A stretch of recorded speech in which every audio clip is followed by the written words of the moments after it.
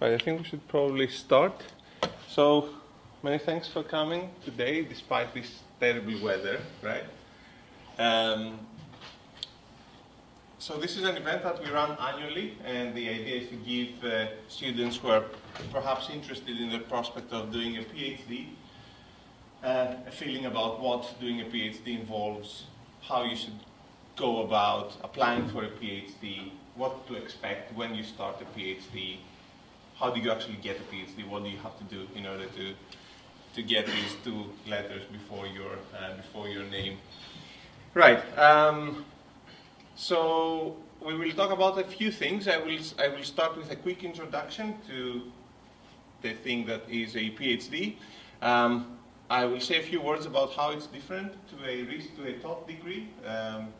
Your experience so far is all with taught degrees. I will talk about what is different, what is similar. We will talk a little bit about career prospects. So what happens after you get a PhD? Do you have to stay in academia? Other ways, other career prospects. And we will talk a little bit about the stages of a PhD. So it's quite a long project. It's a 3-year project. We don't just give you a topic and we expect you to come 3 years later with a thesis. There are internal milestones, and we will talk a little bit about these. Then Richard will talk to you about the research teams and groups in computer science. We'll give you a feeling about what kind of topics people in the department are interested in.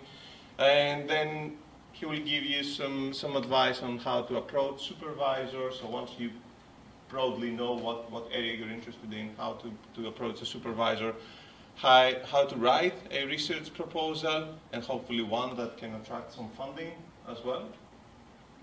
And then Paul Cairns has a few things to say about research training, about all the different ways in which we support our research students throughout these 3 years in terms of their training needs. And then, hoping that they're not frozen to death somewhere out there, we have 3 people, so recent graduates and current PhD candidates in the department who will kind of share their experiences about how a PhD in York looks like. Right, so what is a PhD? A PhD is a 3-year program. It's research focused. There are no compulsory taught modules. Of course, as a PhD student, as a research student, you are welcome to join existing modules, to attend lectures if you feel that they help you with your research, right? But you don't have to take exams. They are not part of the degree. It's an exercise where you develop a lot of in-depth knowledge on a particular topic. At the end of your PhD, at the end of a successful PhD, you should know more about your topic than your supervisor, right? And although you don't have to take any modules, you can start contributing to teaching, right? So you switch over to the dark side, you start becoming a teacher, right? You don't have to end up being an academic, being a professor, but as part of your PhD, you can start contributing to teaching as a postgraduate teaching assistant. So you can be in labs, you can be helping students, you can even give guest lectures on topics in which you have expertise or an interest in.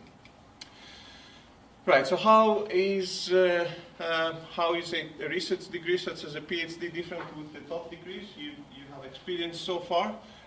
So first of all, taught degrees tend to cover multiple topics in a particular area. In a research degree, you will focus on a very specific, on a single topic. And while in taught degrees, we give you problems for which we know the answers and we know how you can come to these answers. This is not the case in a research degree. No one knows the answer, and no one even knows if there is an answer or if you can come to an answer. We have a feeling about it, but it's not always correct. And of course, that's because no one else has solved that problem before you, right? So you are making a contribution to science, a contribution to the body of knowledge. You are kind of helping us as a species go a little bit further, right? know something that we don't know so far. And of course, this means that if you are having trouble with coming up with solutions for your problems, we cannot just give you the answer, right? Because we don't know the answer. But we will work with you as peers and try to find that answer. So why would you want to do a PhD, right? I think the first reason is the most important one. You need to be naturally curious, right? You need to have this fondness of intellectual pursuits, right? Yes, it's a good thing to do career-wise, depending on the career you want to follow. So, for example, if you wish to follow an academic career, it's a must, right? You need to have a PhD. But even if you don't, if you see yourself in, say, research and development, in cutting-edge technologies, then a PhD can help a lot, right? Because it's not only the knowledge you get on a specific topic, but also developing this scientific way of thinking, right? Of coming up with methods of conducting research in a disciplined way, and of evaluating your results in an objective way, in an as objective as possible way. So, do you have to become an academic at the end of your PhD? The answer is no. It used to be the case that the number of PhD graduates and the number of faculty positions were very close, maybe 30 years ago. Now you can see there's a much greater spread these days, which means that, according to this data, only about 1 in 8 students, 1 in 8 PhDs ends up becoming faculty. So what else can you do? It turns out lots of things. So this specialized knowledge can be useful in a wide range of sectors. As things are becoming more and more specialized, having the skills, having the in-depth knowledge delivered through a PhD is becoming increasingly important in high-tech companies like Facebook and Google. A disproportionate amount of the people working there in senior positions have a PhD these days. But it's not only the IT industry, it's across the board that this is becoming the case. So, as I said, the PhD is a 3-year project. We don't just hand out a topic and then expect you to come back with an answer 3 years later. There are several internal milestones. In your first 9 months, you are mainly expected to review related literature, right? See what has already been done, find the gaps, see where your interests lie, where you want to focus. Progressively, you will be identifying interesting problems, right? So problems that have not been solved, problems that you have a natural curiosity to attempt to solve, and you will start thinking about how to approach these problems, or how to go about researching them in a systematic way. This is perhaps the most interesting part of your PhD, where you're deeply immersed into your research. You're actually solving the problems you set out to in your first 12 to 18 months. And what's important is that, as this is scientific research, it's not enough to only propose solutions, just throw them out there, right? You need to evaluate them. You need to make sure that the algorithm or the system you're proposing or the methodology does better in some respect than what we already knew, right? Than existing approaches and existing techniques and tools. And you need to do this in a very rigorous way, right? That is as close to interpretation as possible. Then comes the publication stage, where you share your findings with the rest of the world. You write down your findings in papers. They undergo peer review, so you get other scientists to have a look at your work, to evaluate whether it's rigorous enough, whether it's correct, whether you have missed some important part of the literature. If not, if your research is deemed to be of good quality, then it gets accepted and it gets published. Then at the end of, coming closer to the end of these 3 years, you have to write up your thesis. In computer science, at least in this department, the expectation is that you write the thing from start to end in a coherent document. In other disciplines, it's enough to, say, take 3 papers, put them together, write an introduction and a conclusion, and submit this as a thesis. In computer science, you need to produce a document that kind of makes sense from start to end. And then comes the dreaded viva, right? So the moment where it's you, your thesis, and 2 examiners, one of which is an external examiner from a different university who probably never talked to before. And there you have to defend your work, you have to show to your examiners that it's your own work, that you understand it, and you can kind of support your findings. And I think that's pretty much it. So now I think it's Richard's turn to talk about how to come up with a PhD topic, how to get funding, and the rest. Okay. So you've decided to do a PhD. What do you worry about at the start of the process? There's several things. One is where to do it. Second, who to do it with, who should supervise you. Third is what to actually study. What's the project going to be? And fourth, how are you going to pay for it? Because you shouldn't be doing this for free. So I'm going to try to answer or address some of those points in the next 15 minutes or so, starting with why might you want to do it here? You know York, and York is lovely, except for today when we shouldn't look out of the window. In general, where you want to do your research is where there is a lot of activity, where it's a lively research environment with people who are actively pushing the boundaries of what is scientific and engineering research.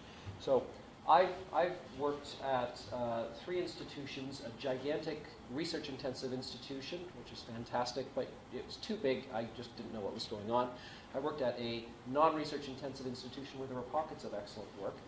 And I've worked here, which is a small research-intensive institution. And my personal biased view is that the small research-intensive institution is the best place to do it. You get personal attention, and you are really on the cutting edge of everything.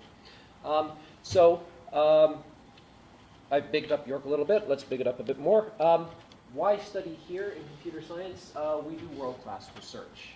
Every 5 or so years, the UK academic sector goes insane and runs something called the Research Excellence Framework, where all research in all disciplines across UK higher education is assessed using various metrics which are impossible to gain. And last time this was run in 2014, we did quite well. We were ranked 7th out of all computer science departments in the UK. There were about 120, 130 at the time. So 7th overall. That score of ranking of 7th is made up of a number of different other factors, including quality of our publications, the impact of our research. We ranked 5th. This is, how is our research actually used? And in our case, it's used in industry. So we produced a number of what were called case studies documenting how our research actually had an impact on society, which we obviously did very well there. We ranked 6th for the environment in which we carry out our research. So part of that is the buildings, part of that is the excellent students that we get. That's a huge part of our research environment. So we have excellent students and we support them well in carrying out research. We're quite focused in many respects in our research. It focuses, as you're probably aware, on a lot of systems engineering. That's underpinned by fundamental computer science. And as part of that, we cover both theory and applied research in computing generally. You know the department, but it's probably helpful to have a few summary statistics. Currently, we have about, depending on how you measure it, 35 full-time members of academic staff who are available to supervise PhD research. We're currently recruiting up to 12 new members of academic staff who will be arriving over the next year to 2 years. So there's a lot of change. There's a lot of new people coming in. It's a very dynamic place to be, really. We already know that 3 of those new staff will be arriving between now and next September. members of academic staff we have are all broadly in the area of systems, evaluation methods. So we've got a system, how do we know it's actually a good one? And I'll say a bit more about that in a moment. We have about 30 postdoctoral research associates. So these are people who have survived this process and are not so scarred that they want to stop doing research. So there's some number of years out of their PhD. Sometimes they've just finished their PhD and they're now working on a research project. Sometimes they've been doing postdoctoral research for a number of years. So these are experienced researchers who are not faculty yet, but are also around to help guide research. We have about 160 PhD students and across all the departments or groups that I'll mention in a moment. That is a huge PhD cohort. We're one of the biggest in the UK. And we have a number of excellent technical staff to help support the hardware and software research that we do. So how is this research coordinated? Well, times are changing. The way that we structure our research has changed significantly in the last 9 months or so. We coordinate our research around 4 research themes, and these research themes are really used to help bring people together who are working on similar research, but also to allocate resources in terms of how we support the research. We also have 4 research centers that I'll mention in a moment. The 4 themes are listed here. We have a theme on critical systems, and this is a theme that we've been very successful at over the last 30 years or so.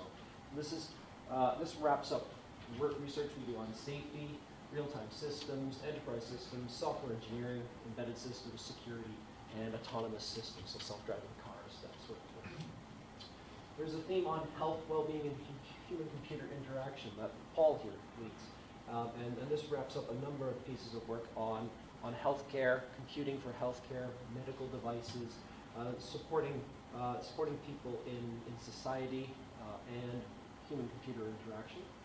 We have a theme on analytics, which wraps up research on data analytics, artificial intelligence, natural language processing, and related topics. And let's build better eyes beyond human vision. We have a very successful computer vision group and who are looking now to actually push beyond the state-of-the-art in facial recognition and image recognition and pattern recognition and create the next generation vision systems. Along with these research themes, we collaborate in or run a number of research centers which specialize in very focused areas of research for the most part. These are generally interdisciplinary centers where the department either plays a key role in organizing it or collaborates with other departments or other faculties in the university. So one of the largest of these is ICSA, the York Cross-Disciplinary Center for Systems Analysis. This brings together researchers from computer science, electronic engineering, chemistry, physics, biology, management, and mathematics, and other departments. They're based in the hub next door, and they work on a number of cross-disciplinary research projects, including things like bio-inspired computation. Digital Creativity Labs is also next door. This is a big center focusing on digital creativity, surprise, surprise, in particular games and gaming. This is collaboration between computer science and film, theater, television. The Quantum Hub is run out of physics. We have a number of researchers in computer science who specialize in quantum communication, quantum information processing, and they're based here. And the newest center we have, which officially kicks off 1st of January, is the Lloyd's Register Foundation Center for Assured Autonomy, which is looking at assurance for autonomous vehicles of different kinds. So not just autonomous cars, but autonomous trucks, autonomous submarines, autonomous planes, etc., etc. How do we actually assure them and demonstrate that they are acceptably safe and secure to deploy in civil environments? Underpinning all of these centers and research themes, we have our well-established research groups that you're probably aware of, given that you've been in the department for a while. So I'll just mention some of the topics that these groups specialize in. The real-time systems group particularly is interested in schedulability analysis, timing analysis, embedded systems, and multi-core. High-integrity systems looks at safety and verification. So we have specialists in making safety arguments that an autonomous vehicle is safe to deploy, and experts in formal verification, mathematical techniques for software engineering. The group that Dimitri and I are in is Enterprise Systems. We specialize in model-driven engineering, testing, cloud computing, and self-adaptive systems. Artificial Intelligence group does natural language processing, constraint solving, various forms of machine learning. And the list goes on. We have a computer games group, but I'll talk more about games and Iggy in a moment. We have a nascent security group, which is expert in things like cryptography, quantum cryptography, forensics, network security, and e-voting. I mentioned computer vision and pattern recognition already. Paul is in the human-computer interaction group, who specialize in accessibility, usability, and immersion. And Advanced Architectures collaborates closely with computer vision. They build hardware to support things like pattern recognition, facial recognition, and specialize in neural networks and hardware design around that. So that sounds pretty exciting. There's a lot going on, a lot of groups, a lot of people doing exciting things, and you'll see that there's an emphasis on systems in a lot of what we do. So I think that's one of the most important things to think about in applying for PhDs is the environment in which, does the university provide the research environment in which you'll be inspired to do excellent research. So, next thing is, how do you find that supervisor? How do you find the right person to work with? What we often say to students is, oh, just go up and talk to us. We're friendly, but it's kind of scary to do that sometimes, even though Paul, Dimitri, and I don't appear that scary. It's still kind of a bit weird. So that process of talking to a supervisor is all part of applying for a PhD. So it's the most important part of applying for a PhD, and the most important part, I think, of doing a PhD is finding somebody you're compatible with, that you can talk to, that you're not intimidated by, think you can work with effectively over a 3 to 4 year period. So before you even go about making an application, find a prospective supervisor. That means one of us who works in an area that interests you, so that will help narrow it down a little bit. If you're not interested in artificial intelligence, you can rule all them out, but you're interested in HCI, you can focus on people in that group. So somebody who works in the area that interests you, that you think you would be interested in working in, maybe because they published a paper that inspires you, or maybe that you can see in a sequence of papers that they've written recently, there's something in there that captures your interest. You think, oh, yeah, that person is on the same track as me. I want to talk to them to see if there's something we can do together. But you may know about potential supervisors' research interests from a module that you've taken with them, or from a seminar that you've heard them deliver. But there's also a useful list of activities, projects, and research interests here, and these slides will be made available. And we all have web pages. Some of them are pretty lousy, but most of them do list up-to-date research interests and linked up-to-date publications, so you can get an idea of what we do. So when you talk to a prospective supervisor, and really we are not scary at all, and if somebody comes to us and says, I'm thinking about doing a PhD, we'll probably buy you a coffee or something like that, or more stronger liquid, and definitely want to talk to you. So, but don't go in unprepared. When you talk to a prospective supervisor, think broadly about what you're interested in spending 3 years investigating. So if you're interested in software engineering, just for example, think about what aspects of software engineering interest you more than others, because it's a huge topic. Think about why you're interested in it. What is it about software engineering that really motivates you? Is it because you've run into all sorts of problems in developing your own software that you'd like to understand more about how to try to resolve? Is it because you think you can make a ton of money being a software engineering researcher? Won't happen, but that is a perfectly valid piece of motivation. Be able to articulate why you're interested in this particular area when you sit down and have that coffee with us. And think about, in very broad terms, what you would propose to do for a PhD. I'll say more about proposals in a second. Is there a challenge that you want to investigate? Is there a question that you want to try to answer?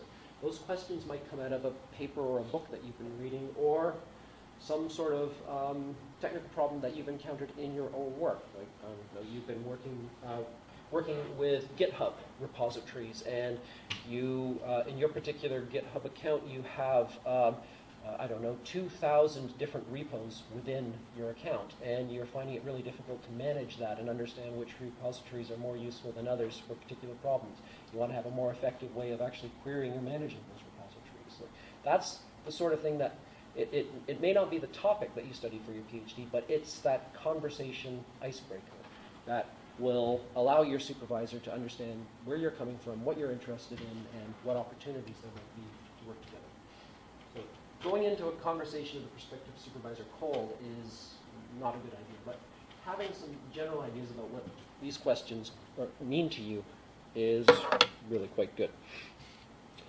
So when you write an application, you do all sorts of boring stuff like who you are, and academic credentials, that sort of thing, transcripts, reference letters, that sort of stuff. But one of the most important parts of the application is a research proposal. Whether you're applying to York or otherwise, a research proposal is expected. The research proposal should identify some sort of question that you're interested in. I just made one up here. It's not a necessarily interesting question, but I just made up something that looks like a research question that could be at the basis of a research proposal. Give some indication of what the contributions might actually be. So if you want to try to answer this question, you'll need to deliver something that could be an experimental result. It could be a new piece of hardware. So there was a research proposal I reviewed from this guy at Oxford who was building new technology to track badgers. Okay, that sounds bizarre.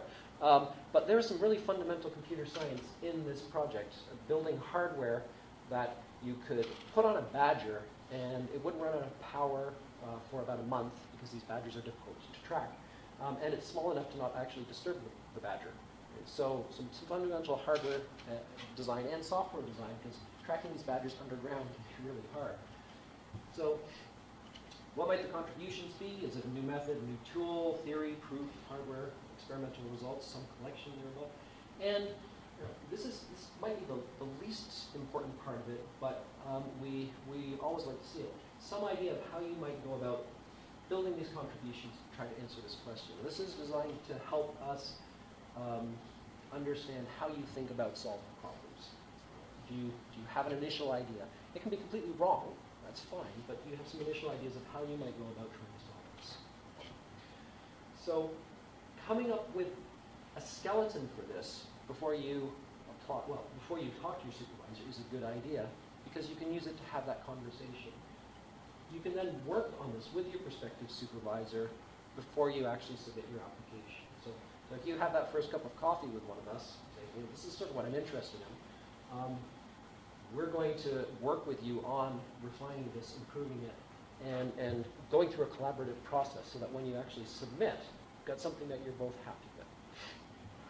Now, getting started with this might look a bit difficult, but we've got some initial predefined projects on the web already that you can look at.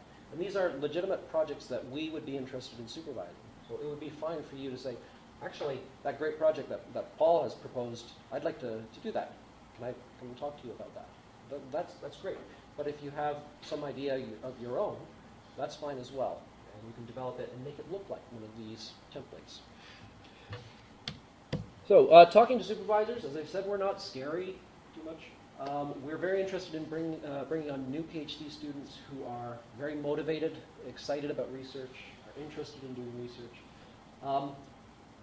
One comment that I will make is that different supervisors have different models of the type of project they're willing and able to supervise. Now, some of us are very flexible and open-minded about the topics that we can supervise and the focus of those topics. So I do a lot of work on model-driven engineering. That doesn't mean I only supervise model-driven engineering projects. Other people have a very rigid, fixed view on the type of PhD it is they want to supervise. And both of these are perfectly reasonable models. It's what we're comfortable with. So you probably are not going to discover this without talking to prospective supervisors. And you have to decide what works for you. Do you want somebody who is quite flexible about where the focus of the project will be. You want to have somebody who has a very fixed view on what it is that makes a successful PhD that they're willing to supervise. Okay, so that's about finding supervisors and developing that research proposal. I think the last thing I want to talk about is money. How do you pay for this? Well, the best way to pay for this is to get studentships, scholarships, that sort of thing. And departments, including this one, have a number of studentships that are made available to applicants. We have a number of what are called DTA studentships. These are training awards from one of our main funding councils, the EPSRC, Engineering, Physical, and Physical Sciences Research Council. These are studentships that are going to cover tuition fees and provide a stipend of about 15 to 16,000 pounds a year.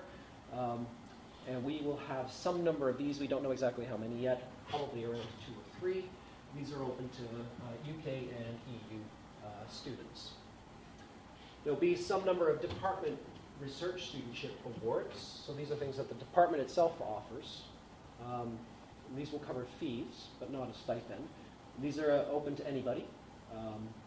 And we'll have probably around 3 of them. We had about 3 last year. There are more. So these are the main ones. You must apply as soon as possible. Applications need to be received by the 15th of January in order to be considered for any of these. So I'm saying you must apply this term. That means you must have worked with a prospective supervisor to work up a proposal. Well, I say must apply this term. I really mean before Christmas, because term ends tomorrow. But you need over the next few weeks to work with a prospective supervisor to actually formulate a proposal and get your application into the system. You'll make decisions on the applications for these awards by the 23rd of February. This is for a start of late September, early October next year. And all the details are on this URL here, which is linked from our department page. How are these decisions made? Funding is decided on merit, so there needs to be a complete application with all supporting documents. There needs to be a coherent research proposal, so that needs to be worked up with a supervisor. That's very important. And there is an interview. The interview is with 2 members of staff normally, prospective supervisor and somebody else. At the interview, you'll be asked questions about your motivation for doing a PhD, your understanding of the research topic in the proposal, your background knowledge. So if you're applying to do a PhD in software engineering, but your background is in hardware, do you have enough knowledge of software engineering to actually successfully complete the work? And there are a number of other criteria that are considered during the assessment process. We're particularly looking for research proposals that complement the department's strengths. So I mentioned a number of research themes and research groups. So if the project you're proposing fits in one of those, then it is a priority for us. Obviously, we can't fund everything, but things that complement what we do already are important to us. However, games-related topics are not eligible for those studentships that I mentioned, and that's because there's a separate body of funding under the Intelligent Games and Games Intelligence Doctoral Training Center that supports games-related research. This URL has much more information about the IGI application process. They have separate deadlines. 31st of January is the deadline for applications at the moment. So I mentioned EPSRC DTAs and department funding. What other funding sources are available? IGI studentships, I've mentioned that. China Scholarship Council has scholarships for Chinese nationals where you need to apply through the university for that, so that's a competitive process too. And there may be industrial and project studentships. So Dimitri and I might have some studentships on one of the projects that we're running. I guess we have to figure that out at some point. Yeah. And there are other PhD studentships that will undoubtedly arise over the next few months as well. And these will appear on the department scholarships pages and advertised more widely when they become available. Caveat to all of this is, if you're going to study for a PhD, you have to make some sort of financial guarantee to the university that you can afford to pay for your studies. This is, of course, much easier if you have a scholarship. That just counts as the financial guarantee. There are additional sources of funding on the university's postgraduate research pages. And if you are interested in following up on some of these, it's very important to talk to prospective supervisors as soon as possible, because you can't be considered to them until you have an offer from the department, and that requires a supervisor to be lined up. I think it's important to mention that scholarships can be created as well, right? So we apply for research grants, we have money, how we spend that money, if we spend it on postdocs or on PhD students, this can be quite flexible. So if we get a really good prospective PhD student who is interested in our work, then we can either create a scholarship from an existing pot of money, go talk to a company and convince them to fund that studentship. So what's important to remember is, if you're interested, you have a strong interest in something, go and talk to a supervisor, money can be found. Yeah, I think I'll just close by saying we have other research degrees than the PhD. We have an MSc, which is a one-year research program. We have an MPhil, which is 2 years, which are obviously shorter and not up to PhD level. And it is possible to transfer to and from a PhD if that is of interest to you. But I think I will stop there and hand over to Paul.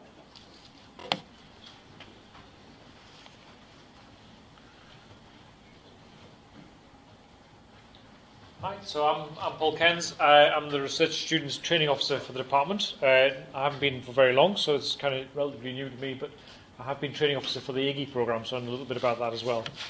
I mean, in some sense, the PhD entirely is a training program, okay?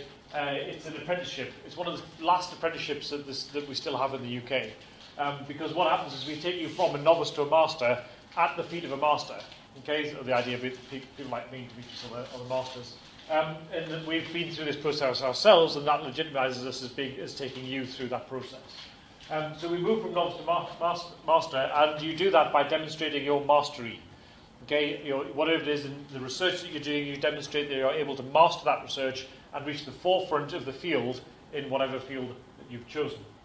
And in turn, to show that you're a master, you're assessed by other different masters, your examiners. Okay, and that's these people will be somebody from within the department who acknowledges what mastery in this field looks like from our perspective, but also somebody from outside of the department who is a usually international expert who leads in that area as well, and to assess whether or not you meet that criteria as being internationally masterful in your area of research. Okay, so in that sense, we are sort of bringing you through to be people like us. Okay. However, as Dimitris pointed out, that's not only the only place where people get employed these days with a PhD, and that's those skills that you get in developing and becoming a master in a doctorate are valued in other domains as well.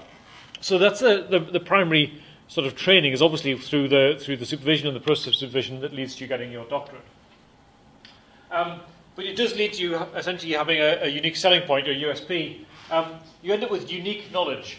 Literally unique knowledge. Nobody else in the world will know what you know.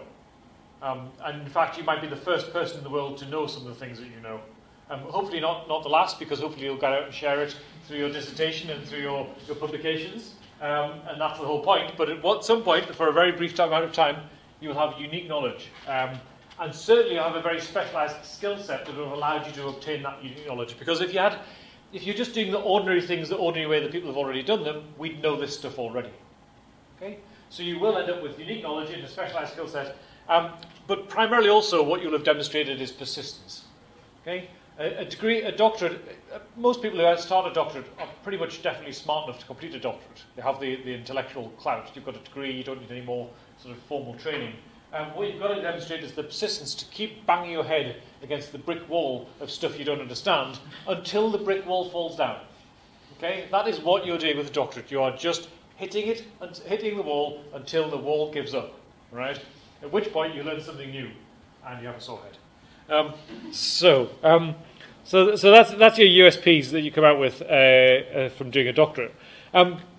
However, so why then do you need a research training officer to give you, to tell you how to do these unique things, which I obviously clearly don't know? how to do because they don't exist yet. Well, the idea is that the purpose of training alongside a PhD is to kind of tell you to think about the sort of broader skills that you need in order to be successful. But certainly, to some extent, as an academic researcher, certainly as an academic in the more broad sense, as a member of higher education, but also that are just generally useful and that are valued in the other domains that you are also quite likely to end up in as well. So these broader skills, I mean, they're the kind of obvious things, but things like presentation, time management, writing, if you don't have these, doing a doctorate's extremely difficult. Okay. However, also as part of doing a doctorate, you need to present your work in different formats, posters, talks, which are something like this, possibly even lectures, journal papers, increasingly other forms of media, so newspaper articles, conversation articles, through social media and so on. And these are all presentation skills which are essential for really getting your work out there and also communicating what your research means. It's particularly important when you're being funded by somebody else who wants to look good as a result of your research. So whether that's the British government or some other commercial organisation, being able to communicate your research and get it out there is essential. And of course, that's a skill which is essential in all sorts of walks of life, being able to communicate what you're doing, why you're doing it, and why other people should pay for it. Writing is another very specialised skill. Writing a dissertation is hard work. Writing a journal is a journal paper is a particular skill. But writing generally, once you've mastered that in a certain way, again, extremely valuable and useful skill throughout your life. And of course, as they're if you like, sort of broader skills that you can take out of your PhD, but in order to get that, there's some skills you need to have just to be able to do your PhD. So, how to organise your references. Okay, what does it mean? You'll be doing a final year project, I'm sure. You'll have some references to do that, but how are you organising them? And will that scale to the several hundred papers that you will read, but not necessarily reference to do a PhD? And then there's some basic things as well. We need to make sure that you understand what we mean by research integrity, which is doing your research ethically or doing it well. Okay, so again, that's just a pragmatic stuff.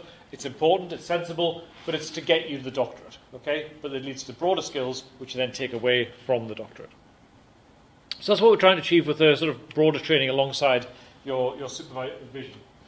How do we deliver that? Well, the university is aware of this, and it has the RET, which is the Research Excellence Training Team. No, it's RET. It's some. I'm not sure this year they always remember either.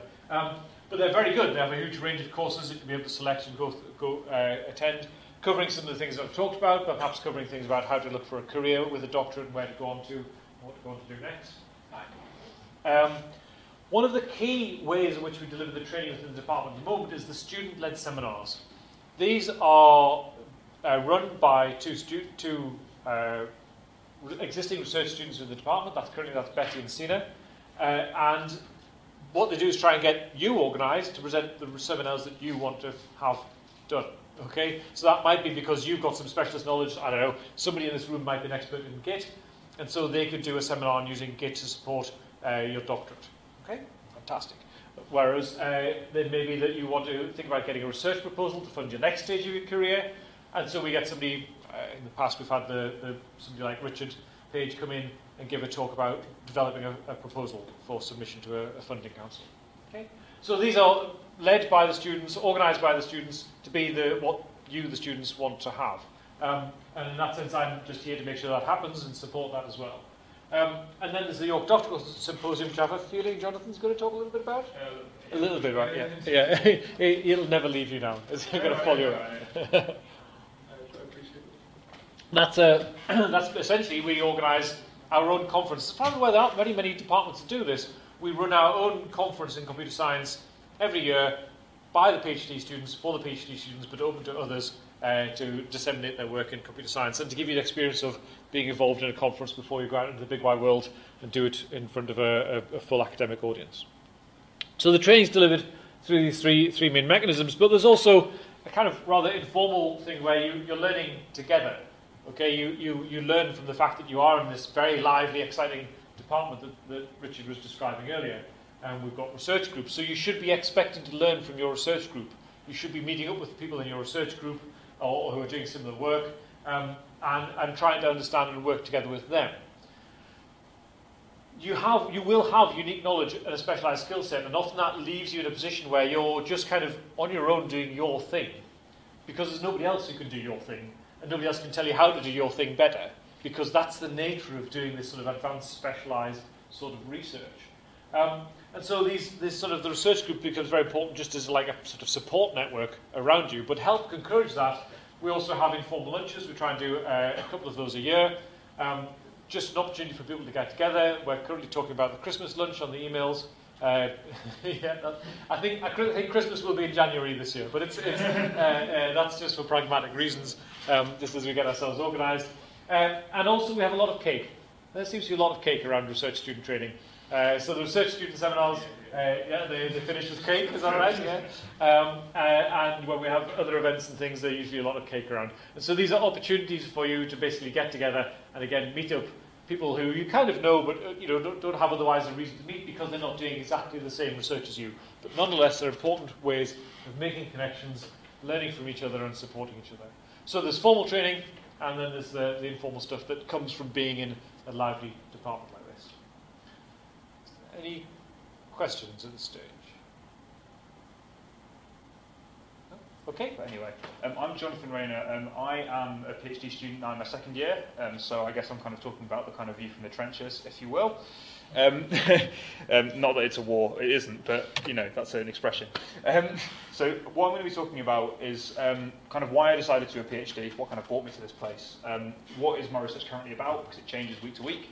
That's the nature of research, and successes and challenges, and kind of should you do a PhD? Because I guess in some sense that's why you've turned up here. So I guess I should kind of answer your questions in some respect or other. So looking at kind of why I decided to do a PhD, this question has dogged me for my entire life. I have people constantly asking me, even to this very day, last Christmas actually, my grandma turned to me and said, "So Jonathan, when you grow up, what do you want to do with your life?" I was like, "Thank you, Grandma, for thinking that my life is worth living." But up until the age of 16, I had a very easily formed answer in my head. Whenever anyone asked me this question, I would answer them, and I would say I wanted to be a Power Ranger, specifically the red one, because all the others are just bad. But no, but being serious, I had this answer as a joke because I really didn't know the answer, and I had no idea kind of what I wanted to do. And so I kind of thought, well, how do I find out? How do I even, I have no idea what career I want. How do I find out these things? And so I thought, well, I'll try different places. I'll go to different employers and see what happens. So I started off and did some work experience with these guys, which is a place called Provident Personal Credit. You may have heard of them. This is being recorded, so I can't say what I really want to say, but they're not an amazing company to work for, put it that way. And I worked there, and I really didn't like it. I hated working in an office. I hated the corporate environment. I really didn't enjoy it. But I kind of thought, this is a voyage of discovery. This isn't a chance to just be turned off from work entirely. I should move on and try and find kind of different ways to express kind of what I want out of a job. So I went to BlackBerry in 2013. I did a placement year with them. And I worked on their core performance team. So what we used to do was they would strap all these phones to the inside of vans and drive them around major cities. And we get these million cell spreadsheets back every week and have to try and make some sense out of them, which was fun. But so what we did there was a lot of automation of analysis. But again, I had this issue with kind of everything there was very, very corporate. So everything that you did was, how have you generated value for the company in the last minute, 30 seconds, 1 second? And I couldn't deal with it because there was no chance for kind of personal development. There was very little sense of looking at you as a holistic person. It was all very much kind of this kind of corporate giant and how much good you were doing for the company. And then I went to ETAS in 2014, and it was a completely different experience because I got involved in this research project where basically my boss came on to me one day and said, "We've had this project on the shelf for about a year. Do you want to have a go at it?" And I was like, "Yeah, all right, fine." And he left me alone for a month because he was busy with other things, and then came back and he was like, "What have you done?" And he looked at it and he was like, "Wow, we didn't think you'd get this far." And I was like, "Okay, fine." And I really enjoyed it because it was a chance to kind of just kind of go at a problem and just kind of try and solve it. I had loads of resources, I had loads of support, but it was a problem that I had to solve and no one had told me anything about how to solve it. And that was just really exciting. And when I came back, this was just before my final year, so when I came back in 2015, I kind of thought, maybe research is kind of where I want to be, and a PhD was kind of the route into that. At the same time, does anyone know who this is? Was it? Yes, it is. Well done. I'm glad somebody knows. It's good. The message is getting through. Randy Pausch was a computer science lecturer back he died in 2009 of liver cancer, but before he died, he gave what was known as his last lecture. And in that, he talks about three things. He talks about how his childhood dreams and how he achieved them, how you, as a person watching, can achieve your childhood dreams, and also how to enable other people's dreams. And he gets into this third section, and he talks about that, and he says, being a professor and being involved in so many people's lives, I saw that so many times, and I was able to do that for lots of different people.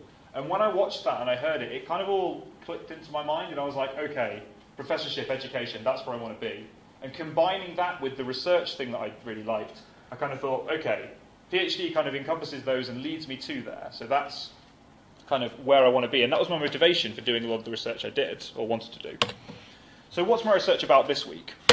This week I'm looking at, so this is a processor, sort of in schematic form. And what my research is currently looking at is that at the moment, when we design processors, we design them and we basically put them inside a black box. So you have a processor and you get an instruction manual with it, you supply it some instructions, it does some things, but we don't really know how it does a lot of that. A lot of it is protected by proprietary licenses and controls and that kind of thing. So when something goes wrong, and I'm not talking about kind of simple program errors, but if something, say, takes too long to execute, it's very, very hard to work out why that is, because you can't look inside a processor in a kind of physical way. So a lot of my research is looking at how we can take a lot of the information that's inside these processors and make it visible to people when we're debugging or when we're trying to make code fit with particular performance criteria.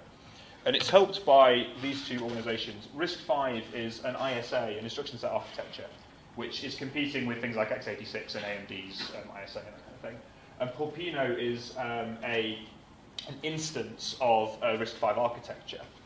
And what I'm doing is taking, Pulpino has all of their source code of the hardware available online, so I take a lot of the Pulpino source code and change it and try and add in new data paths and other things to try and make the data that it's generating about how the data in the process is working more visible to people. And we're getting good results so far. The end result is eventually to be able to produce these what are called time traces, so that we can see for things like predicting worst case execution time, as you might have seen in some modules. We can make that a lot easier if we can do a lot more sort of accurate measurements without perturbing what's going on, and that's essentially where a lot of my research is kind of focused. So successes and challenges of this PhD. So this kind of idea of where no man has gone before is something that I find really interesting, because when you're looking at a lot of research papers, you kind of look at them and you see all these sort of patterns start to emerge as you read lots of them. And the idea, when I was looking at them and I found this gap, this niche, this thing I could fill, that was the most exciting thing. And that's one of the things I think you become better at as you do a PhD. But it's one of the things that most excites me, is to think that there is a gap in research, a gap in knowledge, and I can contribute to it. Not anyone else, but just, it's something only I can do. And this is a picture from YDS, as Paul was just saying. This is me and the committee that put on YDS. Some of these guys are from electronics, but CS as well, because it's a joint thing. But one of the great successes that I think I've had, I guess, is trying to plug into lots of the other opportunities that Paul was talking about. There's not only the training opportunities, but also lots of public engagement opportunities, and funding bodies are getting more and more excited about the potential for public engagement stuff. So things like Pint of Science that you might have seen, 3-minute thesis is another one, and there's lots of other kind of opportunities to not just to kind of make you a better researcher, but to get your research out to other people. And that's something that I'm really interested in, and also something that I feel I'm kind of getting better at. One of the challenges, particularly, is with regards to how much freedom you have in a PhD. As this SKCD cartoon really kind of demonstrates the effect of what freedom might have. In an undergraduate degree or in a postgraduate taught degree, you have an awful lot of freedom, you have an awful lot of structure. So, you have a set of fixed deadlines, you have a set of fixed modules that you turn up to, and that kind of thing. In a PhD, that all just kind of disappears. You have regular supervisory meetings, but there's kind of very little structure there. And so you have to learn the kind of things that Paul was talking about in terms of time management and prioritization and that sort of thing. And for me, that was quite hard at the start. Even just kind of learning when my kind of uptimes and downtimes were, because I work much better in the morning than in the evening, so I restructured my days around that. And even just learning things like that was quite kind of illuminating. But it was quite a challenge. In the first couple of months, I just felt I wasn't getting anything done at all. But that kind of got better as time went on, and I was able to access more of the kind of resources that were available to me. So, should you do a PhD? There are kind of really 4 questions that I think you really need to ask yourself if you want to do a PhD. Do you have the passion to solve a really specific problem? Is there some problem in research that really kind of gets you going and you really want to talk about it the whole time? Or are you able to find one if you don't have one already? And do you ever drive to work on a problem where there might not actually be an answer? Because that's one of the things in a PhD. Sometimes you can do things for months and then realise that the thing you're trying to do is impossible, which is sad, but at least you've learned that it's impossible rather than doing it again. But when you're an undergrad, you can just go to your lecturer and say, I don't know what the answer to this is. But you know, but sometimes there isn't an answer, and you just kind of have to keep banging your head against the wall until it falls down, as Paul was saying. And do you have the commitment to dedicate yourself to just one thing for a long period of time? You know, some of us are kind of quite ephemeral, and we like to kind of jump around and work on different things, and others of us are like, no, I like to do this one thing till it's done. And you can be ephemeral in a PhD in a sense. You can jump around with lots of different things, but you do have to remember that you do have a thesis to write at some point, and you have to sit down and really commit to that. So, you know, there's definitely that kind of aspect to it. And also this kind of last one is something about, do you have, are you willing to learn, to have the ability to be self-reflective?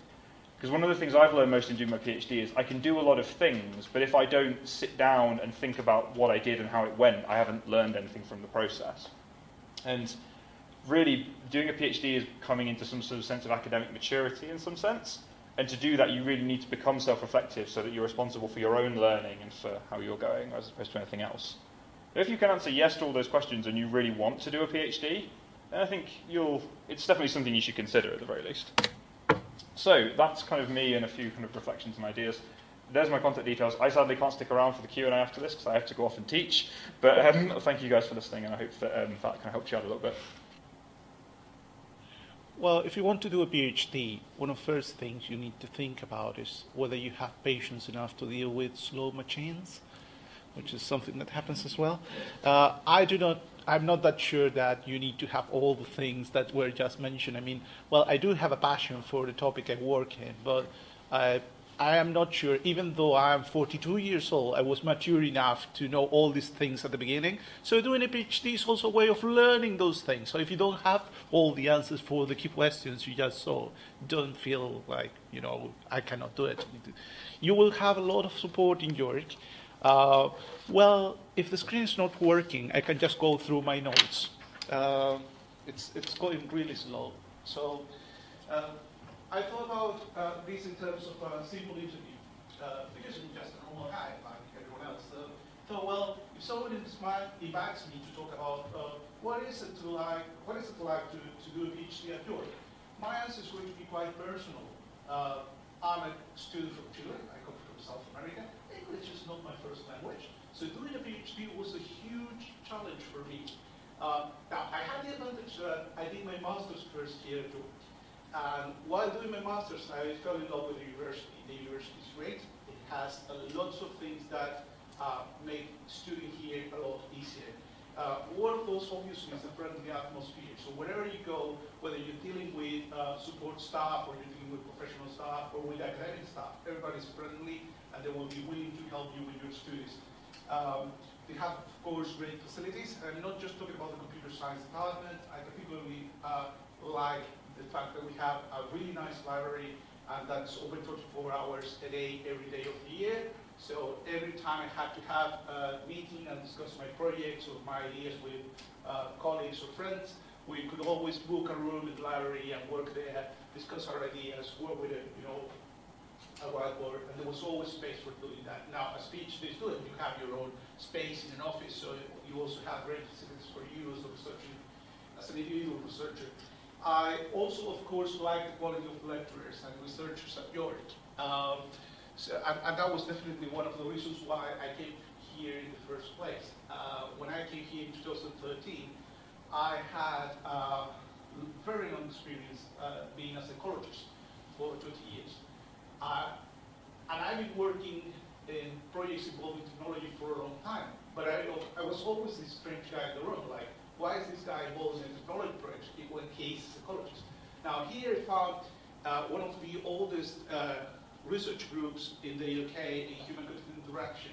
And the head of the group is a psychologist. So when I had first lecture, I remember doing my master's with Helen, I immediately realized we were talking the same language. And I realized that the answers I came to look for, because at that time when I came to York, I was working for the Chilean government as head of research in digital government. There were a number of things we did not know, things that are not written in any book, things that no expert will tell you, you know, this is the answer, this is the way you improve the government, this is the way you make life for citizens easier, just doing this thing. This is the way to measure it, this is the right instrument to evaluate things. So since those answers were not there, but here we have the people with the knowledge on how to research those questions, how to create instruments to to measure those things, how to validate the things you are looking for. I thought, well, dogs is exactly the right place for doing this. They have the experience, they have the knowledge, they have the skills, and they provide me with a lot of support. So definitely, Joe was the right place. And of course, York is also a beautiful city as well. So if you come to study here, it's going to be a great opportunity for you. I'm a mature student, I live with my wife, and we have spent a beautiful time during the last 4 years in York. And you, if you've been here already, you know that. What particular aspects of the university I like? Well, I like many things about the university, but particularly I like the feeling, this atmosphere of freedom of expression, the idea that you can talk to people from different departments. I did my master's in sociology and computer science at the same time. And I had a chance to interact with lecturers, researchers, research students from different departments, and the openness is a really important thing for me, at least. The idea that I can bring a question that comes from, I don't know, an expert in linguistics, and go and talk to my supervisor and say, you know what, this person, Bryce, he had these ideas about how communication could be more effective, but I don't know how does that particular thing deals with how we communicate things to people in e-government. Do you think that will make sense, like linguistics and human-computer interaction and e-government? And then my supervisor would always listen to me with a very good ear and say, okay, why don't we think about it? Why don't we discuss this? Why don't you come and do some, literature review, go through these ideas, and we can think whether this material is useful. So there's no restrictions in terms of how free you can be to think about your projects, to think about your ideas. How can you explore your own topics in the way you want? And I really like that sense of freedom. The other thing I like is that the university itself offers you a lot of support. And in many ways, I'm not just talking about academic support. In terms of academic support, you have, for international students like me, the CELT. So if English is not your first language and you want to improve your English skills, or even if you're a native speaker of English, but you're not prepared for public speaking and you want to pursue a career in academia, and you want to be in front of people talking, or improvising because your computer is not working, then the CELT can provide you with that kind of help and support. There are free courses for PhD students, so if you're going to take PhD at York, you can take advantage of those opportunities as well. I like that the university also offers you support with all the specific skills that you might need help with. So for instance, there's a writing center. So yeah, I like writing a lot, but necessarily academic writing is a little bit difficult. So if you need help with that kind of thing, the university has a writing center where you can go and they will provide you with help with your writing. If you're writing a paper for a conference, if you're just writing a chapter of your thesis, they will help you with those things as well. I remember one time I had issues analyzing some of my data. Helen, my supervisor, wasn't here, so I went to a math skills center. I had a chat with a professional that was working at math skills center, went through my data, and he helped me analyze it as well. So you also have those kind of support that can be really helpful when you're stuck with a problem. You're never alone here. I like as well that since I wanted to pursue a career in academia, the university offers me with very special opportunities. So you have a number of courses that the RED team will offer you. So the RED team is the Research Excellence Training Team that will help you with developing your skills for working as a researcher or as an academic. So in my case, since I started my PhD, I started taking all the very short courses that are like 2 hours or 3 hours, but they will explore specific things that you see every day when you're working, teaching, or in research. So they will help you plan, applications for grants, or they will help you with, learning skills to design a session, to work with students, or how do you deal with international students, what are their specific needs, how can you support learning. But beyond that, beyond this wide offer of short courses that you have, the university also offers you a specific program that is called the Your Learning and Teaching Award, the YLTA. I took the YLTA, great. So I took you can see all my files, it's really nice. So I took the YLTA, and the YLTA was excellent. The YLTA is a 9-month intensive program, free of charge for you. Don't take the YLTA of your first year. Have some experience first. On the second year or third year, feel free to take it. The YLTA will involve you taking part in a number of meetings with people from all different departments of yours, all of whom want to become academics in the future. And you will be discussing how to design a session, how to evaluate students, how to reflect on your own academic practice. And it's not just that you need people to talk about how is it like to be teaching students, how is it to be designing, evaluation methods. No, it's an accredited course that will give you certification. So if you want to become an academic later, you can use that accreditation to say, I'm a fellow member of the Higher Education Academy in the UK, which gives you an advantage. The number of people who have taken the YLTA and now have positions at different universities, because it was something most universities don't have. So the YLTA is a really good opportunity for you. There's also personal support. I will not go into detail with this, but you have student support hub, the Nightline service, the open door team. So if you're feeling alone, if you're feeling sad, if you're feeling depressed, if you're asking yourself the key questions that were on the screen when I started my talk, there are people available at the university who will be able to listen to you and deal with your questions. And in particular, being a student at the computer science department has been great for a number of things. I think the two main things I like. One is the academic opportunities you have, and the other one is the social opportunities you have. In terms of academic opportunities, I like that you have staff meetings regularly with your supervisor and a person who's your assessor. So my supervisor is Helen Petrie, my assessor is Paul Cairns. So when you present your work, your assessor will come back with a lot of comments about how can you improve your work a lot. So, and your supervisor will be guiding you through your research. The number of seminars, I think Paul already mentioned this, so there's a research group seminar, the HCI seminar that runs every week, there's also a departmental seminar. So you have lots of opportunities to learn about what the department does and how can you use techniques or methods that you see in seminars in your own practice. You also have the opportunity to present your own work. I like that if you are in New York and you want to progress in your career, you can also take part in some specific research networks. In my case, I am a member of STS network, so the Science, Technology and Society network, and I work with lecturers from different departments, a member of a professional network, and we have contacts with other universities as well. So this is anything you want to do at York as an academic, you have the opportunity to explore that and develop your skills in that area.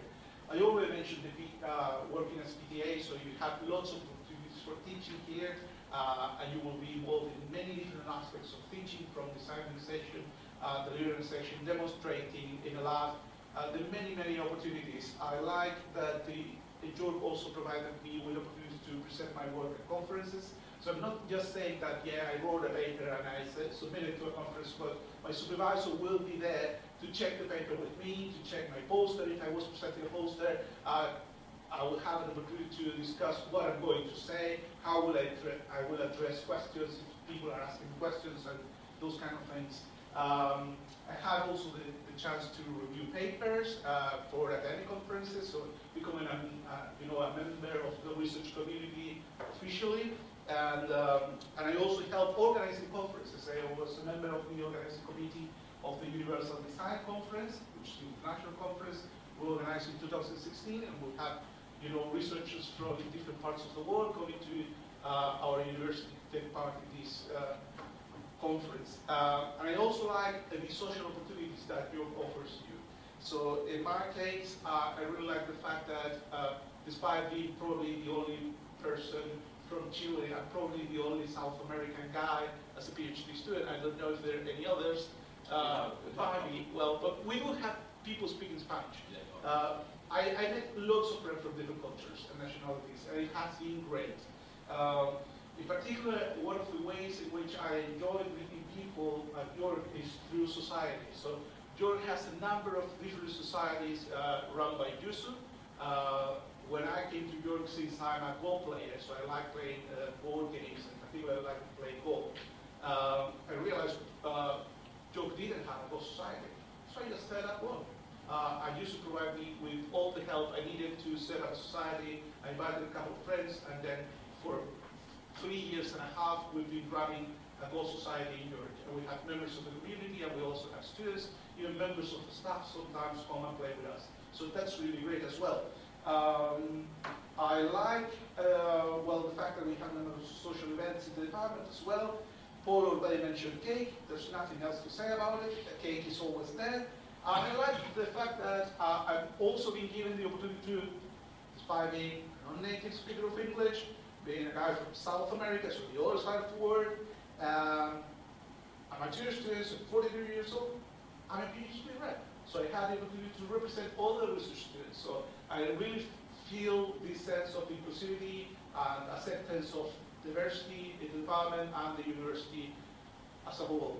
So I hope I described through these 3 key questions. Why did I choose to come here? Why do I like being a student at York? And why do I like this particular department? So I hope through the answers I gave to these questions, you learn a little bit more about what it's like to do a PhD at York. If you have any questions, I don't know if we have time. I'll be happy to answer. It's probably late. Okay. Thank you very much, so Leo. We do have about 10 minutes for questions.